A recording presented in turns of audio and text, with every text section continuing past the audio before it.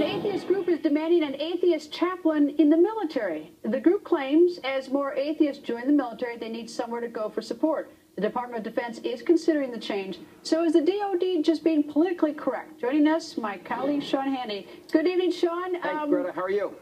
Good. What do you think about this? You know, I'm reading the story. A group is preparing to press the military for an atheist chaplain.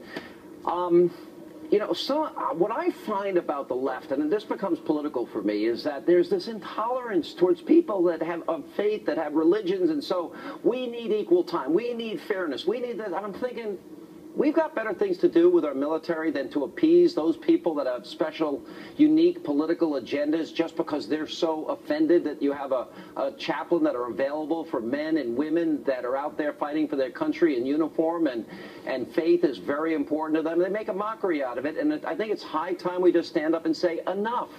You know,